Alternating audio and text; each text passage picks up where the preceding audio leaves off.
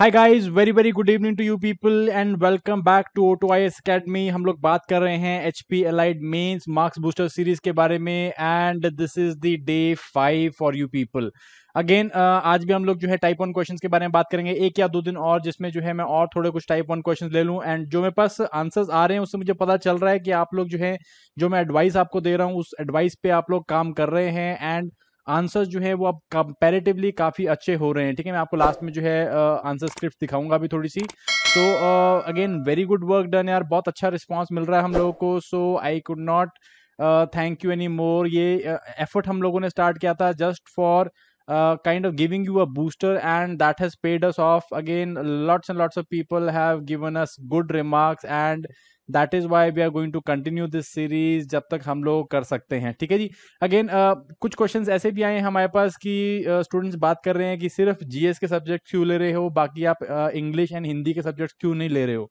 Again हम लोगों ने जो सोचा था अभी कि जीएस का सब्जेक्ट जो है उसी को फोकस करेंगे, बट इन केस अगर टाइम परमिट करता है और एवरीथिंग इज वेल, हम लोग जो है बाकी इंग्लिश या हिंदी के ऊपर भी जो है एक या दो आपके टॉपिक्स ले लेंगे। ठीक है जी। In case there are many people who are talking कि किस तरह से हम आंसर्स भेज सकते हैं। सो अगेन, जिन्होंने सबसे पहला वीडियो नहीं देखा वो लोग ज़्यादातर ये पूछ रहे हैं कि जो काफ़ी लेट ज्वाइन करे, हमें शायद डे 2 से डे 3 से हम लोग को ज्वाइन कर रहे हैं, वो लोग हमसे पूछ रहे हैं कि किस तरह से आपको आंसर्स जो हैं वो हम लोगों को पहुंचाने हैं। सो अगेन आपको क्या करना है, आपको अपने आंसर्स को क्लिक करना है, एक पेपर में लिखिए, उन्हें क्लिक करिए, एक सिंगल पीडीएफ फाइल बनाइए जिसमें आपके सारे आंसर, सारे पेजेस का क्लिक जो है या सारे पेजेस की जो इमेजेस है उसका एक सिंगल पीडीएफ फॉर्मेट बनाया है एंड उसे 9872, ये नंबर है आपके पास 9872124143, इस नंबर पे अपने जो है आंसर्स को, जो सिंगल पीडीएफ आपने एक फाइल बनाई है उसको भेज दीजिए।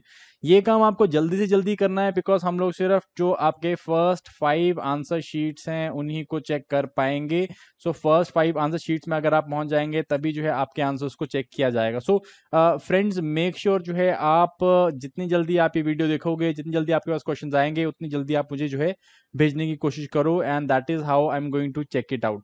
जो लोग नहीं भी भेज पा रहे हैं, ऐसा नहीं कि यार अगर इस आज के दिन जो है आपने क्वेश्चंस नहीं भेज पाए तो आज अब मेरे को आंसर्स करने ही नहीं। देखिए, this is kind of complementary, जो मैं आंसर चेक कर रहा हूँ वो कॉम्प्लीमेंट्री है कि चलो ठीक है, ये एक काइंड ऑफ आपको मोटिवेशन की तरह काम करता है कि आप उसी दिन जल्दी से जल्दी आंसर्स लिख लें। बट अगेन, जो लोग जल्दी से आंसर लिख के मुझे नहीं भेज पा रहे हैं, they also need to right these answers. आप लोगों को भी अपने आंसर्स को लिखना बहुत ज़्यादा ज़रूरी है एंड आंसर्स लिखोगे तभी जो है आपको बेटर मार्क्स मिलेंगे। What you can do is, आप अपने साथ कोई और दोस्त को मिला सकते हैं या दो दोस्त या 3-4 दोस्त आप लोग मिलके जो है इकट्ठे इन आंसर्स को लिख सकते हैं और एक दूसरे को जो है चेक करा सकते हैं। मैंने आपको मापदंड दे ही दिए हैं, आपको मैंने बेसिकली बता दिया है कि किस तरह से जो है आप हम लोग या किस तरह से एग्जामिनर जो है आंसर्स को मार्क करता है।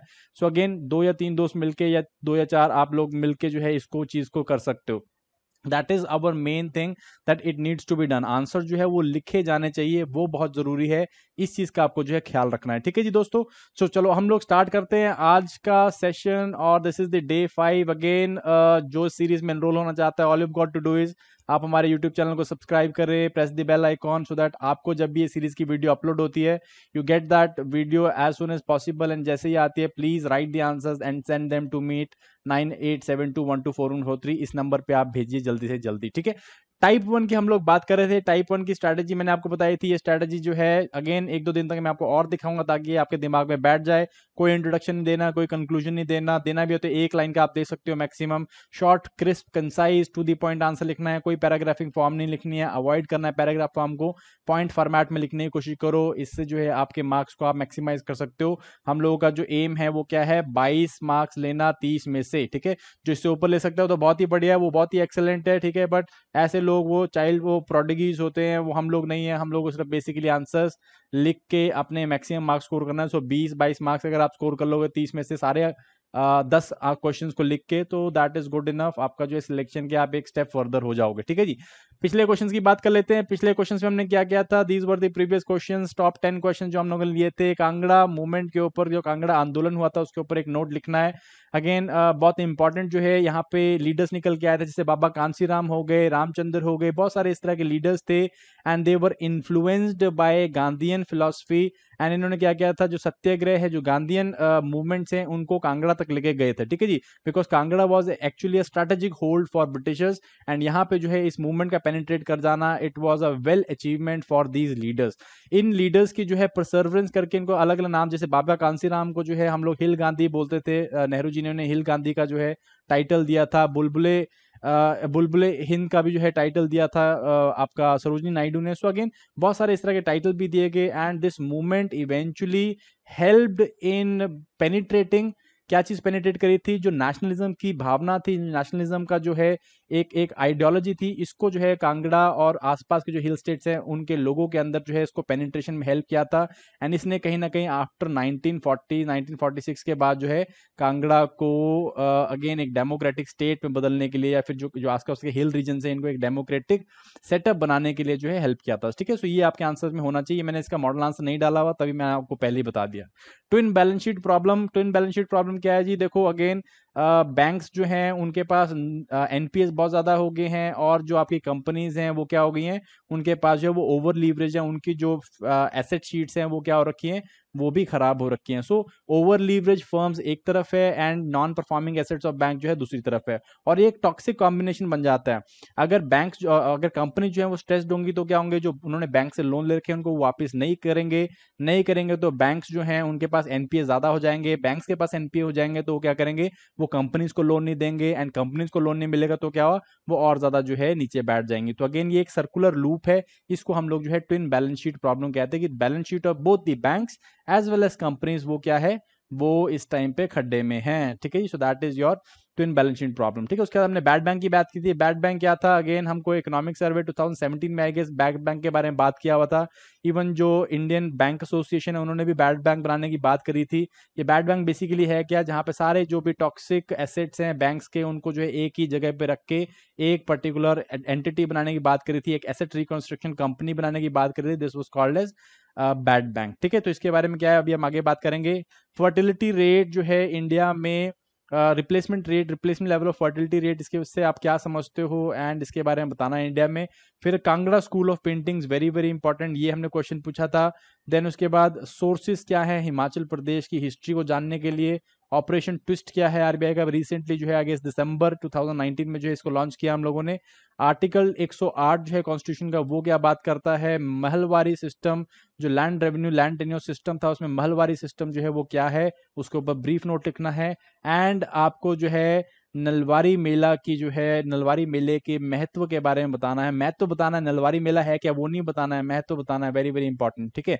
चलो फटाफट से हम लोग क्या देख लेते हैं, हम लोग मॉडल आंसर देख लेते हैं। पहली चीज, various sources for history of Himachal Pradesh, history को जानने के लिए बहुत सारे सोर्सेज क्या है, अगेन सबसे दो इंपॉर्टेंट सोर्सेज हैं, पहला आर्कियोलॉजिकल सोर्सेज हैं, ठीक है जी, एंड सेकंड जो है आपका क्या है, वो लिटरेरी सोर्सेज हैं, दैट मीन जो भी आपका लिखे पढ़ी में जो भी आपकी बुक्स थी या जो भी ट्रेवलॉग्स लिखे गए, जो भी आपका लिटरेचर लिखा गया उसके अंदर, ठीक है।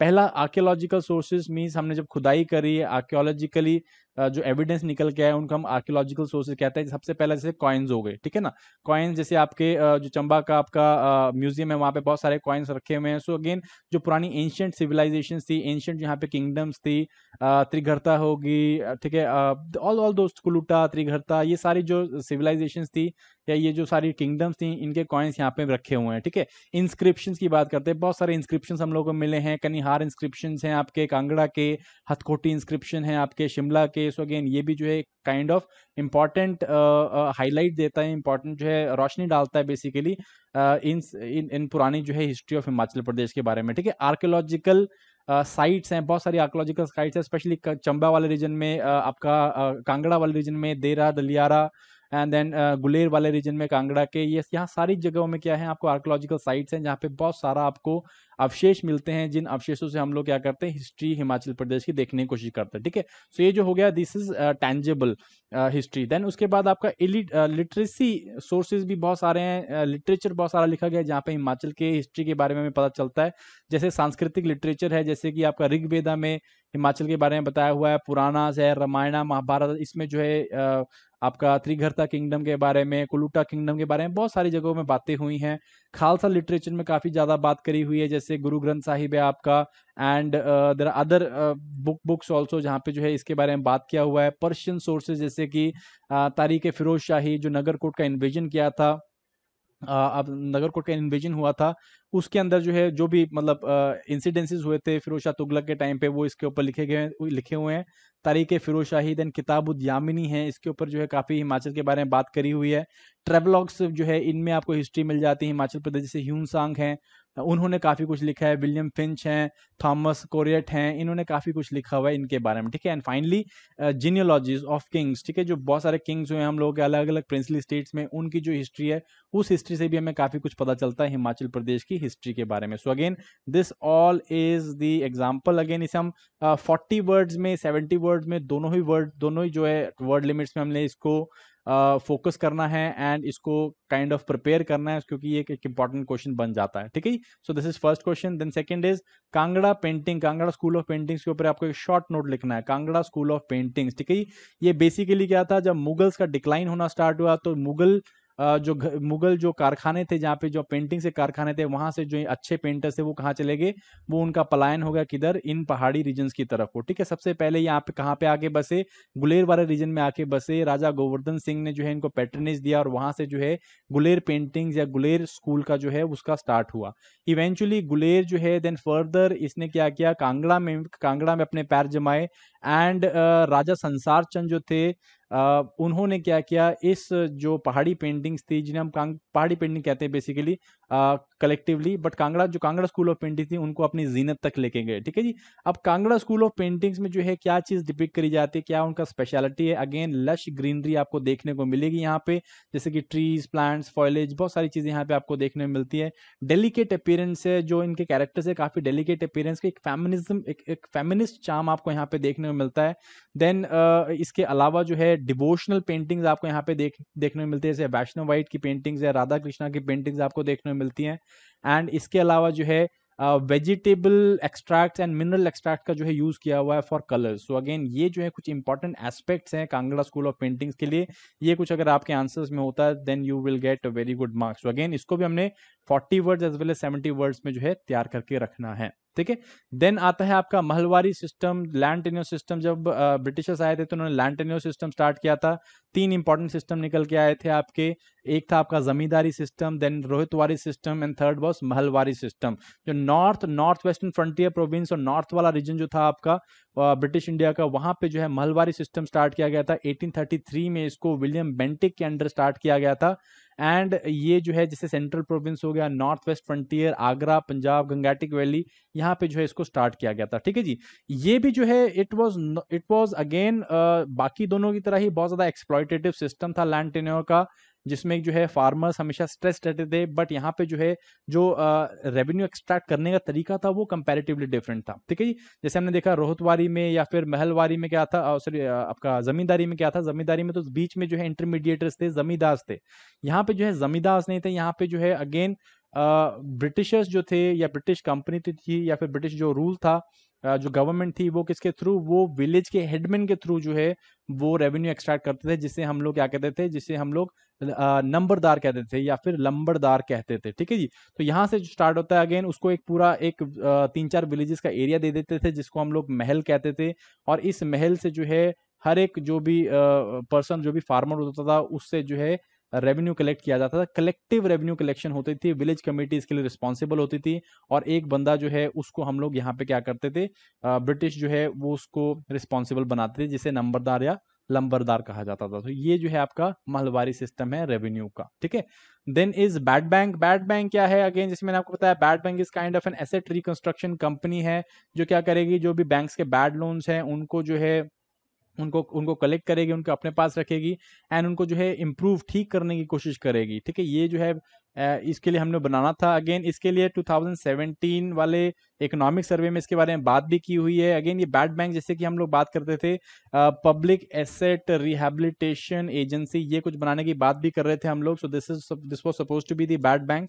एंड ये बैड बैंक क्या करेगा, ये बैड बैंक जो है it was to take all the toxic assets of the banks and इनको जो है क्या करेगा फर्दर रिकंस्ट्रक्ट करने के लिए या फिर इसको जो है ठीक करने के जो है काम करने वाला था, ठीक है। सो ये बैड बैंक का जो मॉडल है it was first propose in 1980s में जो है यूएस में मेलन बैंक है, उन्होंने जो है दे first created bad bank again 1888 में, सो दैट वो क्या कर सके अपने टॉक्सिक जो भी एसेट्स हैं उनको रिमूव कर सकें।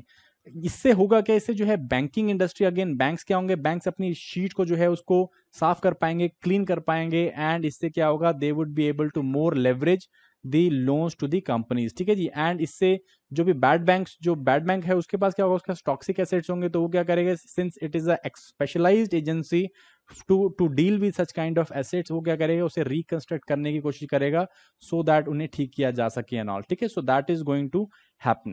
Then is Operation Twist of RBI recently 2019 दिसंबर में जो है इसको लॉन्च किया गया है and it is one form of quantitative easing, ठीक है जी। क्वांटिटेटिव ईजिंग का बेसिकली मतलब क्या है कि more and more money is pumped into the market so that market जो है वो रिवाइव कर सके, जो सेंटिमेंट्स हैं, जो आपके इकोनॉमिक सेंटिमेंट्स हैं उनको रिवाइव करने की बात होती है यहाँ पर, ठीक है।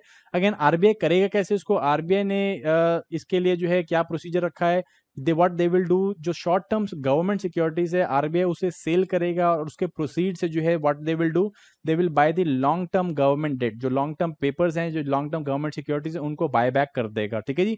इससे बेसिकली क्या होगा, अगेन इससे लॉन्ग टर्म पेपर्स में जो है इंटरेस्ट कमाया जा पाएगा एंड इस सारे चीजों से इसी को हम लोग करेंगे कैसे, it will be done through open market operations, ठीक है।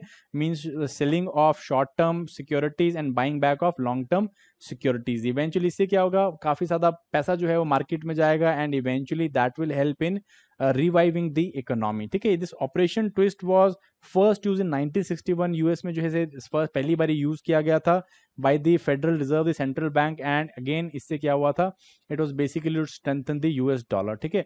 So that is operation twist, आपको सिर्फ ऊपर से लिखना है कि आरबीआई ने क्या करा है या क्या करना चाहता है, ठीक है। Then is नलवारी fair, again नलवारी fair जो है हिमाचल में बिलासपुर में होता है, तो इसका जो है महत्व पूछा हुआ है। So what is this fair, again it's a state fair of Himachal Pradesh, लूनू ground Bilaspur, यहाँ पे जो है इसे कंडक्ट कराया जाता है, एक हफ्ते का ये फेयर होता है।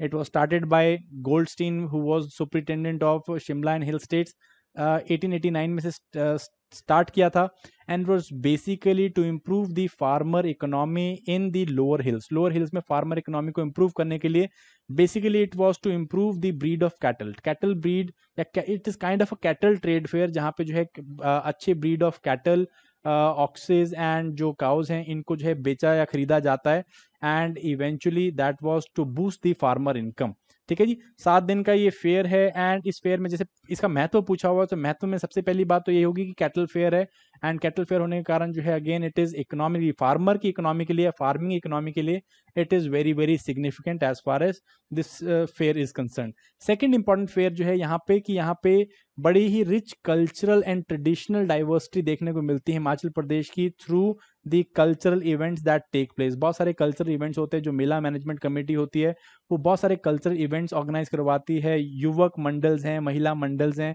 इस तरह के बहुत सारे यूथ क्लब बने हुए हैं। ये यूथ क्लब्स क्या करते हैं, ये बेसिकली बहुत सारे कल्चरल परफॉर्मेंसेस करते हैं। सो इससे बेसिकली क्या होता है, इससे जो हिमाचल का ट्रेडिशन है, जो कल्चर है, उसको ना सिर्फ रिवाइव करने का काम होता है बट प्रमोट करने का काम भी होता है। बहुत सारे टूरिस्ट यहाँ पे आते हैं and this eventually helps Himachal becoming a tourist destination also, ठीक है। So that is the significance के ऊपर अगर आप लिखोगे तब आपको मार्क्स मिलेंगे। सिर्फ आपको ये चीज नहीं लिखनी है, you also have to right this significance क्या है इस फेयर का, ठीक है जी।